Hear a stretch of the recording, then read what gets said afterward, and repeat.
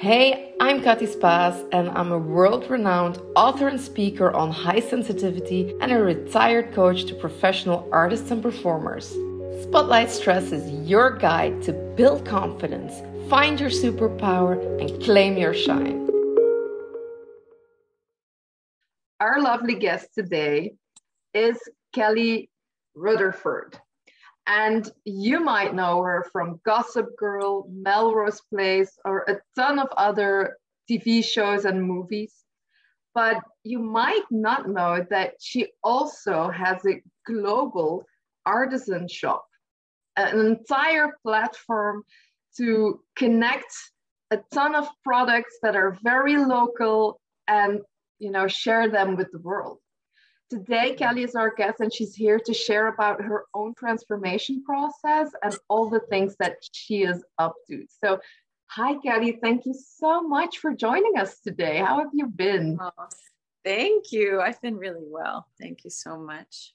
How have you been? You've been good. We just caught up. Yeah, we just caught up, but I've been good. Thank you. I've been enjoying my little baby girl and my son a little bit more at home, and it's just been absolute blessings. So yes. We were talking earlier about how you've had to really transform yourself because you had this really rough period in your life where you had to sort of let go of your children, where you got bankrupt, where you really hit rock bottom and just had to reinvent yourself from scratch. Can you share us a little bit about what happened? How did you feel? And most importantly, how did you cope with that and reinvent yourself?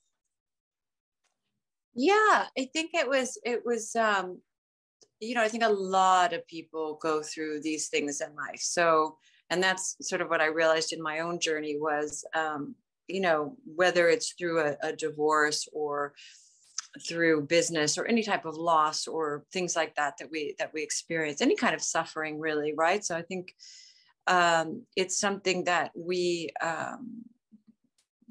survive and figure out new ways of being and new ways of looking at things and realize the gifts involved in those things. Maybe not in the moment, in the moment you're just in the midst of, sometimes you're just in disbelief that it's happening.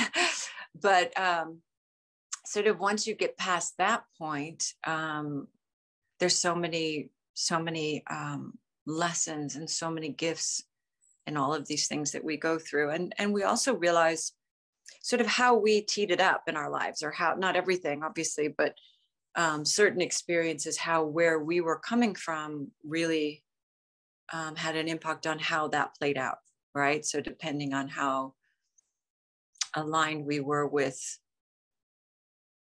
ourselves and, listening to ourselves and what we wanted versus just sort of at the whims of things, I think that we realize our part in creating things as well. So it's a good learning experience. Yeah. And I think that's beautiful what you're stating there, because it is all about that process and that journey of creation, right? And reinventing yourself. I mean, for me, that was an entire different process. I also felt like I hit my rock bottom. If I hear yours, I think, mine was nothing compared to that, but it was enough for me to make that transformation, because it felt to me like I'm not willing to go any deeper. So the only way is up, and that's when I really started grasping all the tools that I could find, and how I discovered the tools that really worked for me, even though that, for 13 years I had been taking these classes and workshops and even spiritual education, everything to be able to evolve myself. But it just felt like I couldn't implement it or something, and I couldn't live it. And at that point, there was just no other option anymore than to start living it. And that was a big change for me. So what helped you during that period? How did you, like, practically, what did you do to go from survive to thrive again, like you're doing today? Yeah. Well, it takes time, like you said, it takes time to sort of implement new ways of being and looking at things. And again, in the moment, you don't realize the blessings. Obviously, you're just, dealing with the day to day, getting up and getting through the day and functioning. But slowly, you realize you have to kind of let go and say, okay, I can't control all of this. I can't, I don't have all the answers, and I'm not going to have all the answers. So what's the alternative? The alternative is to sort of, I read books. I read Abraham Hicks a lot. I read, I guess like some spiritual books. And then I, talked to a couple of people who said, really talked about focus and where we put our focus and how that really creates our realities. And so it was a lot about taking the focus away from the problem and focusing on what I wanted to create, versus continually talking about and focusing on what was, the problems and what was going on. So that was a huge shift, and allowing it space to become something else, because, the more you put negative energy or negative thought or worry towards something, it creates, this versus putting sort of thought into creating the new and visualizing what you would like to happen in the situation, and really spending more time there. So that was a process. That was sort of probably the first process. And then, just getting on with it, healing. A lot of it's just healing, and you go through times where you feel great, and then you have a few days where you're just, and then over time you have, most of your days are really good, and then every once in a while you look back and have a moment, which is natural. But it's almost like you're grieving now. It's like the experience there, you realize all the things that came out of it, so you honor it as well. It's different. Yeah, and it's like you say, it's always easy from hindsight to put things into perspective and to see and receive those gifts. I mean, when you're in a good place, when you're not in a good place, it's not easy to see the gifts from the situation. But, when you do the work, when you transform, when you grow, it is easy to see the gifts that came from it, because that's just mindset work. But it's so important that we don't forget to give ourselves the time to mourn. Whether it is having to take distance from your children, or from money, or from a partner, or from an animal that you lost, it doesn't matter, or a job, it doesn't matter what it is. I hear a lot of actors who have to go through that process in a different level, of course, when they don't get a part that they really, really love. It's always first that little space of mourning and of accepting the fact that this is the situation, and that you can't control it from that moment anymore, and that when you give that space to acceptance, new space evolves from there, so that we can focus on, is there something else possible we can do, so that we can start seeing solutions, or that we can move forward in a way that we can really flow from the essence of life and surrender to what is going on, so that we can, reach the upper echelon of what is going on here. And that's, sometimes it just takes that journey, but it always starts with acceptance and taking that time to grieve. Because if we think that we can't and we have to be strong, it will take so much longer for the mind to get ready for that next step. So I'm actually really happy that, you can share that you did have to take that time to just go to, get through the day, because that's just what it is. We need that time as well. And it's just sad that a lot of people claim that, like it's not supposed to be there, or like we have to be strong, or we can't be weak, or whatever it is. It's a struggle today, the fact that we can't show any weakness, especially towards ourselves. I know, because I do that a lot. At the moment that I feel I need a break, or I want to rest a little bit, it's like, oh, you're weak. The show must go on. And, we can get really hard in ourselves. And I remember a time when I was doing a lot of that, that it just made me more and more tired, because that's Yeah. exhausting, that kind of behavior. So I'm so proud that you found that way, you surrender to it, and then it creates just that little bit of energy to pick up the book and start reading, which creates a little bit more positive energy to pick up the next book, to watch the video, to follow the course. And then you're creating yourself in a way that works a lot better very often. And For sure. if you're looking at your situation today, I mean, we've already talked before, so I know that you are very open and that you work a lot with your energy and creating your own life and mastering that and taking your own responsibility. So what is next for you now? What is your vision, and what do you want to embody in your future, near future? Yeah, I think, now it's just really focusing on what I love and creating more of that. So a lot of it again is focus and allowing, and it's a different way of being. It's a real trust that I'm always being guided and directed, and the more, like you talk about, we go within and get quiet, the more we know the best thing to do. And it is a lot of trusting your own guidance system, and focusing on what you love more than the other things will kind of vibrate out of your life if you don't give them attention. So, and I think once you've been through a really dramatic experience, you almost realize what it takes time to realize what it's like to be calm, and your nervous system to calm down from those experiences, So, and once it does, you so value that any drama you just don't have the bandwidth for anywhere, any situations that create more of that. So it's almost like you get rid of that. It's like, okay, you need that big experience to say, okay, no more, we don't need to create that anymore. But it's a lot about trusting and self-care, like you talk about, and going within, and living simply. I think we as women too, men as well, feel like we do have to be tough and strong all the time, particularly you're a mother, you're a wife, you're a businesswoman, there's places in which you have to show up and be that way.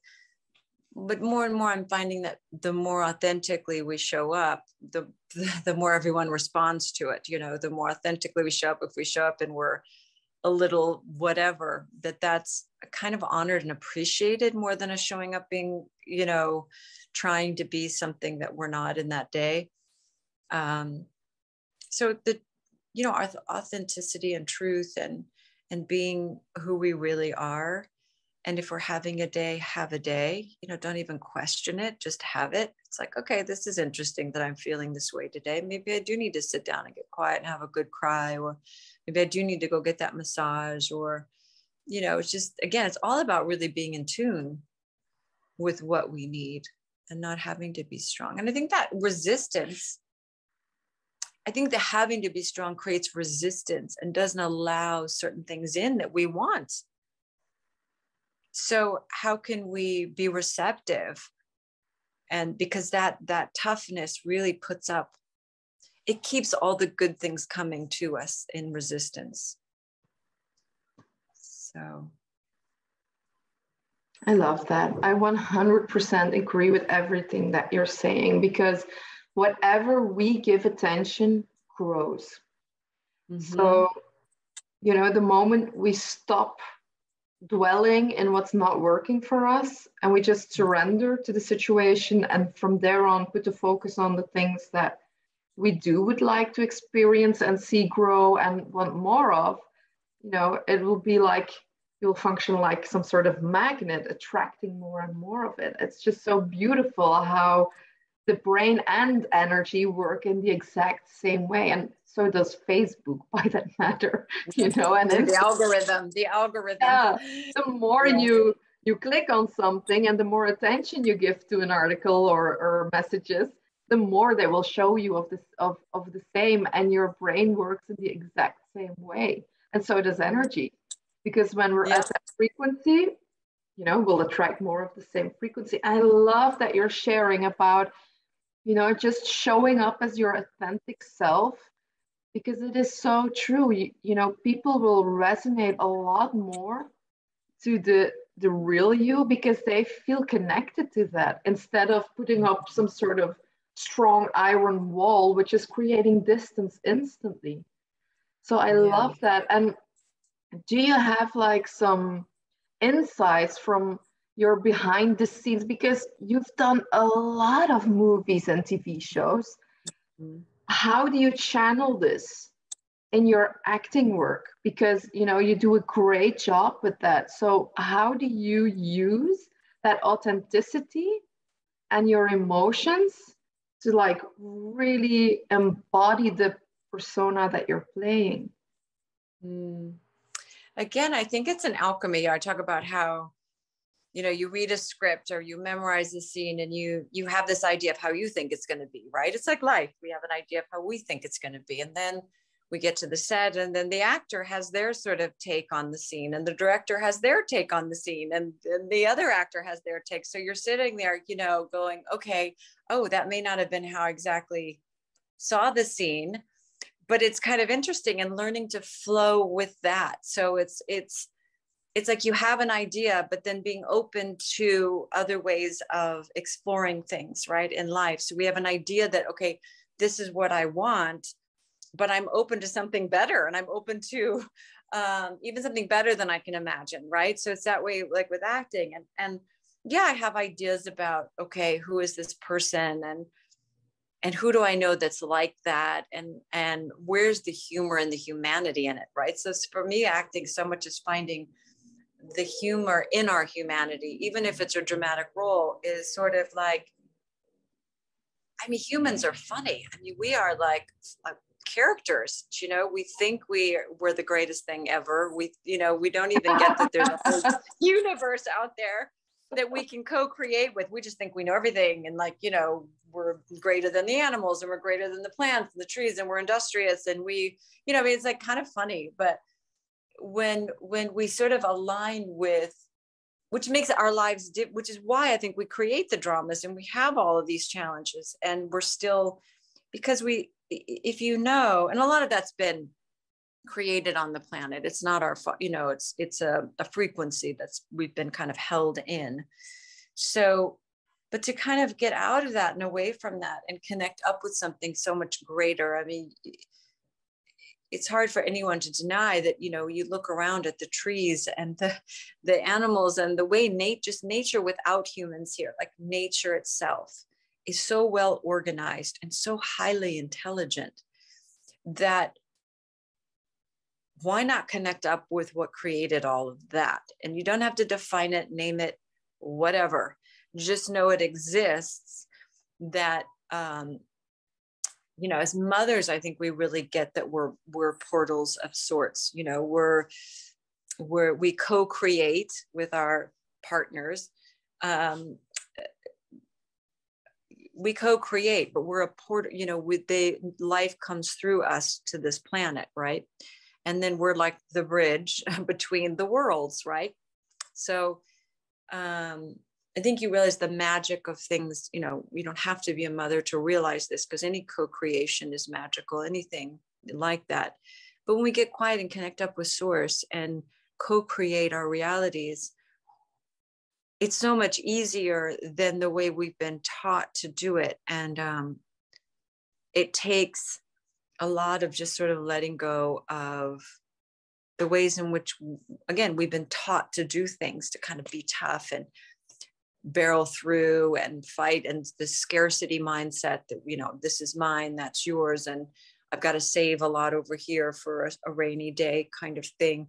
When really the Jedi training is that we can manifest anything, and we have infinite sums of money in our bank accounts. We're just working with a low vibration thing called money that is limiting. So it's useful, and it's a way, it's a language of sorts, but there's so many more ways to manifest and create what we want, that by just thinking it and aligning with it and allowing it. And you know, because it's like so many of the things we want are just things we want. You know what I mean? There's not like, it's just it's creation. It's another form of creation. Yeah. But I do have to say that, you know, for me, what I've noticed these past years is that I've had always a lot of resistance on money because it felt like something I would have to work hard for, you know, so I would have to give in order to receive. But what I've learned these past years is that money is just energy. It is just love. It's just a gratitude note that someone, for example, in my case, someone gives it as a thank you to me for the energy I give to them and the insights and the service and the tools, you know. For me doing my job, money is actually just a vessel. It's a vehicle that just says thank you. Here's a lot of love back to you. And it's just a tool to get the things that you want that lie behind the money. Like you say, you know, it is, we often forget that it's not money that we want, but it is what it can buy us. And that is something that a lot of us forgot because, yeah, I want freedom. Yeah, but what does that look like to you? Yeah, if I have more money, then I can invest in myself. Okay, so you actually want to invest in yourself. It's not that you want the money, you want to be able to invest in yourself and work on yourself and grow. That is just the beauty of it. But we do need to, you know, we are living in this material world as energetic beings. So it is okay that we bring that frequency of money up and see it as a vessel of love and a tool to just, you know, support us in that journey. And it's okay, but there's so much, there's such a big load on money sometimes, you know, people make it so heavy and it doesn't have to be because it can be fun too. There's nothing wrong with it. We can pay our bills with love and we can receive with love. And then it's just something that is in our reality, the same way that, you know, this chair that I'm sitting on is here to support me. And I do like my chair to be pretty and comfortable. You know, I do like that aspect of my life as well. But it's not like I'm dependent on it. I'm still happy if this is a wooden third-hand chair, you know, it doesn't matter. So that's the less dependent and attached we get to it, the more it can flow from a place of joy and love. And then it is something really beautiful, actually. Can you relate to that? Yes, absolutely. Okay. Absolutely. Beautiful. Yes. Okay, I'm so happy to hear that. Is there anything you would like to share with us? Like, you know, you're doing so many beautiful things today. Tell us a little bit more of that.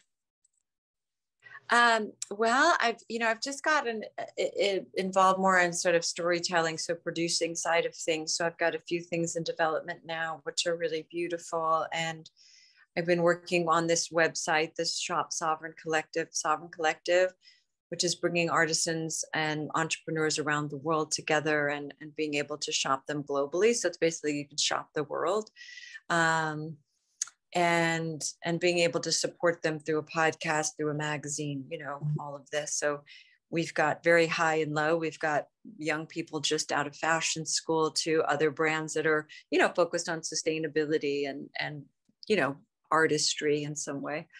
And so it's fun. And we'll have a magazine with a city guide and all of that, and then shoppable content. So that's sort of the future is that. So creating content that's shoppable, that's not just a commercial or whatever, but actual content, whether it's a TV show or, you know, interviews with people and so on and so forth that you can shop, city guides that you can shop. So yeah, that was just my co-founder and I have been working on that for about 8 months, and we just did a very soft launch of the website. So now we're building out the tech more and doing all of that. So that's amazing. I think that's a really cool initiative, and I just can't wait to see, you know, what is local over there, and wow, you know, what can you get over there, and it's just really cool to bring it, you know, the culture of another country just right into your home with just a few clicks of the button. That's Yeah. the day we're living in today, but it's not Mhm. always that easy to do it. So it's really cool that you're facilitating this, not just for us as the buyer, but also for all the people who wouldn't even know where to start because there's so much going on behind the scenes to make this Yeah. happen. So I think it's really cool that you're putting your time and energy in that as well. And Yeah. acting wise, are you working on something? Is something going on? Are you aspiring something?